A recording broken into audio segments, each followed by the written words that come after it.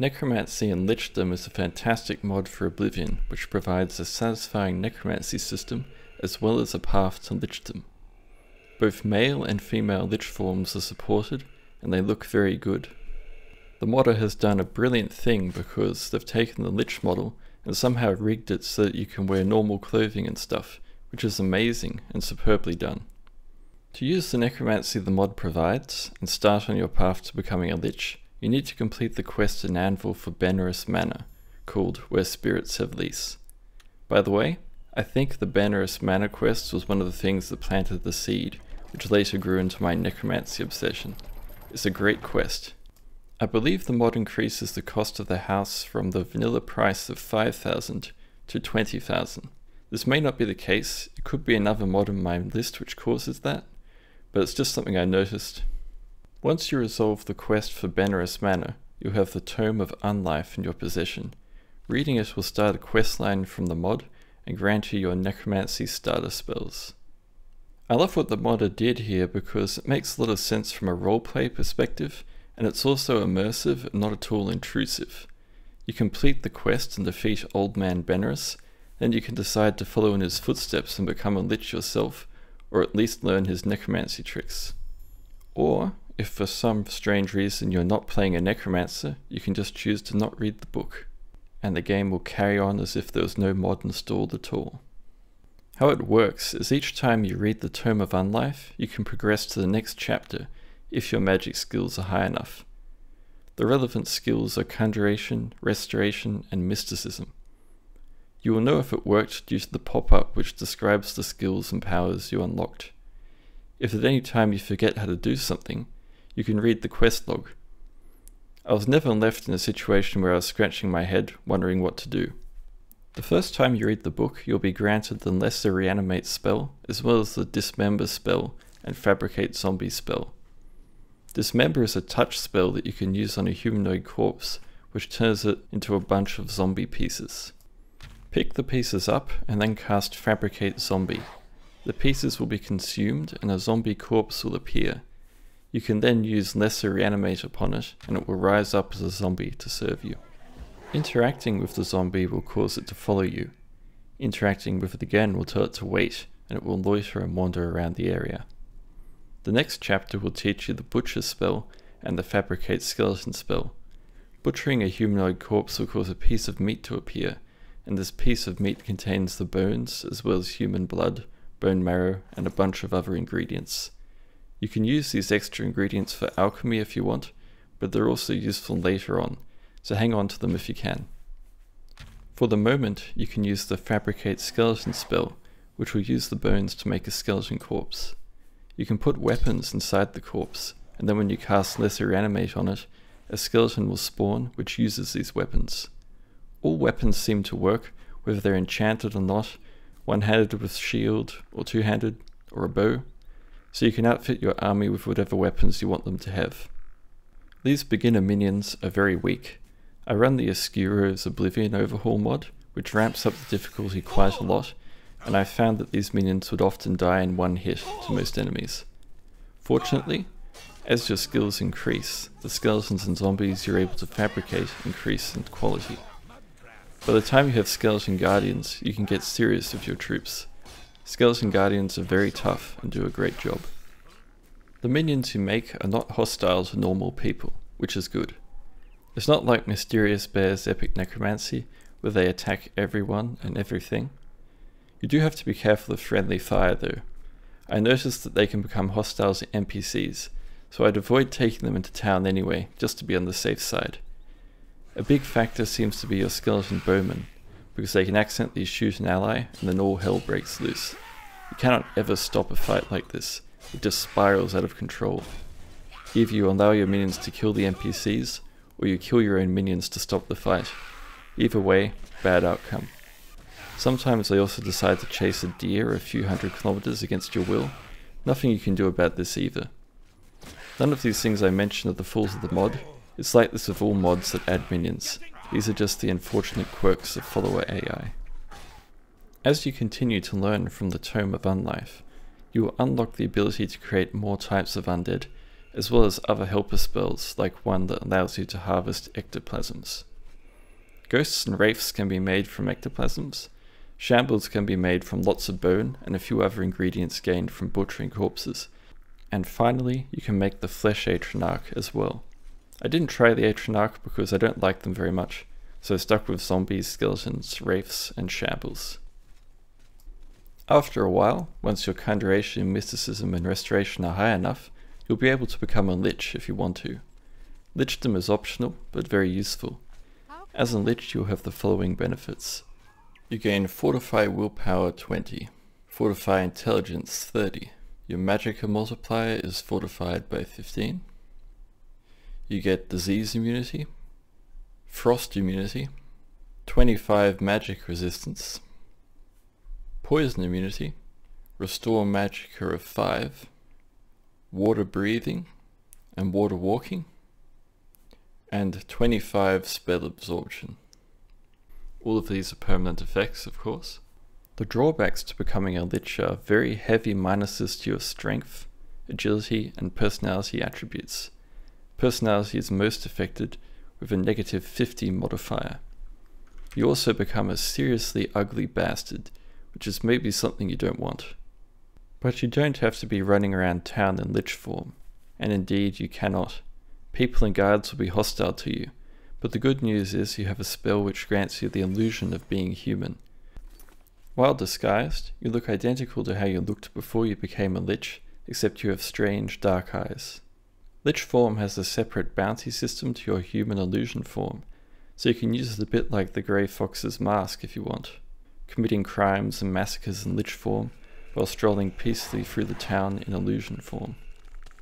The Lichdom process may not be 100% lore friendly, because I distinctly remember a necromancer from the Dark Brotherhood questline who had to wait 24 hours or something with the phylactery in his inventory as part of the ritual, but I honestly don't care. The way it's been implemented is nice, and I won't spoil the entire process because it'd take too long. There is a bug in the mod regarding the Lichdom process though, and I mention it so that if you encounter it, you don't get stuck. At every stage of the process, be it crafting the hammer or the alembic or whatever, I would first make a fresh save before attempting the next step, just in case you get some strange issue. The issue I had was that when attempting to brew the poison required for the ritual, the game would crash. I read through the comments on the mod and noticed it was a problem others were experiencing as well.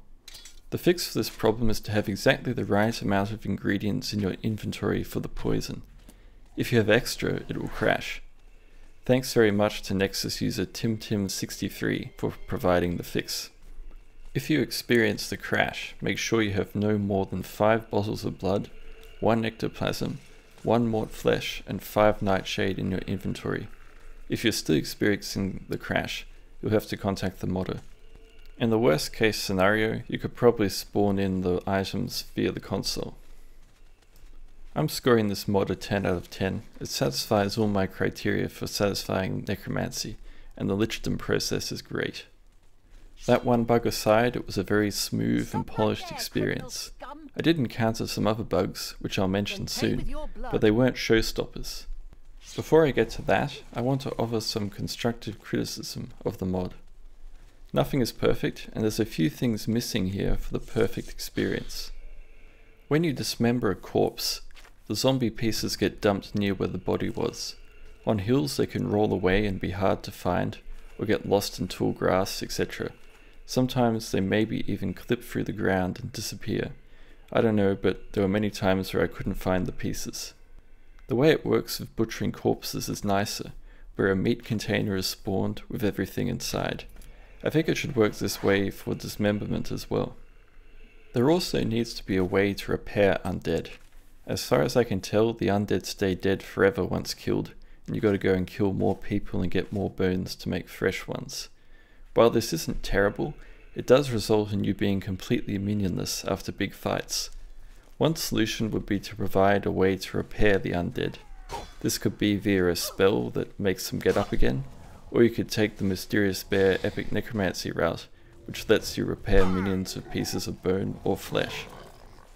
Another nice feature would be the leader system, which is also in Epic Necromancy. In that mod, there is a skeletal leader who you can tell your other minions to follow, and then he follows you. What this means is that you can tell your entire horde to stop just by telling the leader to stop, because they're all following him and not you. In this mod, you must visit each minion individually and say stop. Then when you're ready to go again, you have to visit each minion again and say follow. This becomes painful with large armies. Finally, this mod would benefit so much from a lair system, like in Epic Necromancy. It's so awesome to find a ruin and turn it into your lair, complete with magical turrets and things, then having the Mages Guild come and invade it, etc. It doesn't have to be exactly like in Epic Necromancy. I'd actually appreciate a fresh take on lair crafting, but it would be a really nice feature to have. I think it's important to the experience of role-playing a necromancer. Overall though, I really loved my time with this mod. It was clear, streamlined, intuitive, and also respectful of my time and sanity. Crafting requirements for minions were sensible and not exaggerated or painful. It wasn't like some mods where you must read 5 pages of mod description and you still don't know what the hell you're doing. At no point in time did I have to level all my magic skills to 100 and gather a collection of the most powerful endgame artifacts before climbing to the top of the white gold tower and nailing my scrotum to it at midnight before finally being able to use the stuff that this mod offers. This mod is fun, this mod is reasonable, and this mod is well designed and well executed. Thank you very much Shiogoraf101 for making it. You've made me very happy, and you'll also make a lot of other people very happy. Now, the other bugs I found while playing. It is possible to cast Lesser Reanimate on a flesh container from the butchering process. I'm sure this is unintended. The meat rises up and behaves kinda like a minion would. I reloaded because I was afraid this would bug my game up. I encountered this while trying to reanimate fabricated shambles, and I missed, and hit the meat container instead. It's also possible to cast Greater Reanimate, which should be used on fabricated shambles, on a lesser minion like a fabricated skeleton. This will cause the skeletal minion to be created, but it will be bugged. It cannot be told to follow and will walk aimlessly forever. That's it. Thanks for watching. Hang around if you want to see my mod list and also receive some general tips on Oblivion modding so you can get the best experience possible on a modern machine. I'm no expert when it comes to modding Oblivion, but I have done it long enough to have gone through the painful process of crashing and things not working, and I've been able to collect a sort of pool of knowledge that might help you out. The first thing you should do with Oblivion is install something called an ENB, which stands for Enhanced Natural Beauty. It's a wonderful thing made by some genius called Boris Vorontsov, which appends an extra set of rules to the direct 3D drawing process used by many games. It's a post-processing enhancement and it improves graphics, but most importantly to me, it offers vastly increased stability.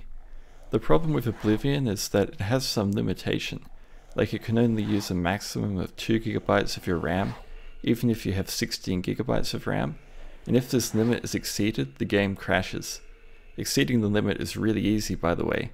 Having a bunch of minions following you is a sure way to exceed it, as well as texture packs or whatever else.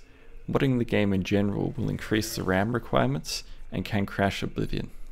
I installed the ENB and I used an existing INI file that someone had prepared in the Nexus that tweaks it appropriately for Oblivion.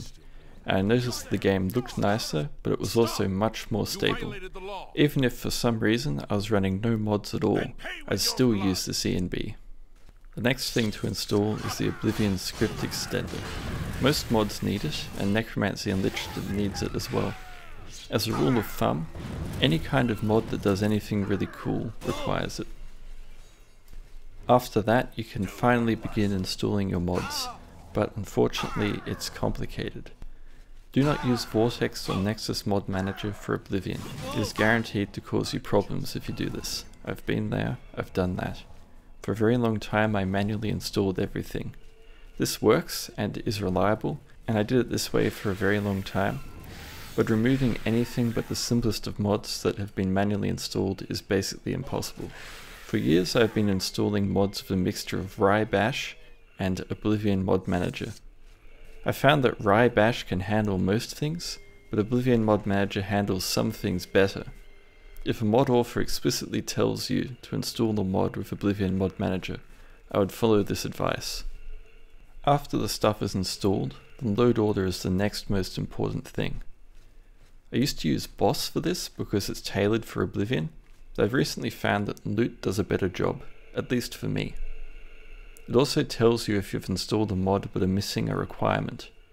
So sort the load order using Loot. Finally, if you use a lot of mods, or even if you only use a few mods, but these mods add spells and items, you must create a bashed patch using Rye Bash. I'm not super knowledgeable about what this really does, but to my layman understanding of things, it looks through the mods you have, and if it finds duplicate IDs, like 2 mods using the same ID for something, then it makes a new ID so that there is not multiple separate entities referencing the same IDs. If you don't, you'll encounter problems like an item may claim to be 1 kilogram, but you pick it up and you're over encumbered because it actually weighs 20. This is because the ID of what you've picked up is the same as some heavier object. This is an absolute nightmare and causes untold amounts of weirdness, broken mechanics, and worst case, crashes and corrupted saves. There's another merging tool called Meta Smash, which is newer, and I tried it out. It's easier to use, but I don't think it works as well for Oblivion, so I don't recommend using it for Oblivion. For other things, it's probably okay. So if you use my mod list, please do everything I described, otherwise I can promise you, you will have a bad week. But with this mod list I'm currently running, and about, I don't know, I've been playing it for 2 weeks maybe, I haven't had a single crash, so it's solid. What I'm going to tell you next may be superstitious nonsense, but it's something I still follow. Do not use quick save, quick load, or load from autosaves. Apparently this can cause save corruption after some time. Only use fresh manual saves. I've even read once, somewhere in the forums during the dark time of trying to find out what the hell is wrong with this game, that the game automatically loading the last save when you die can also corrupt the save. So I'd recommend quitting the game when you die and loading it fresh. Pretty insane, huh? But sadly, you're better off just doing these strange things and not having corrupted saves, not having crashes to desktop, and being able to just enjoy the game. You gotta keep in mind, right? Oblivion is a pretty old game. And just like any old zombie that's a bit old, you raise him up from the dead, and he's grouchy. He hates life. He wants to die, and he'll oblige death very quickly. He will whine and moan and crash and do his best to fucking just be a god-awful pain in the ass. Thanks again for watching. I've got more Necromancy stuff coming soon.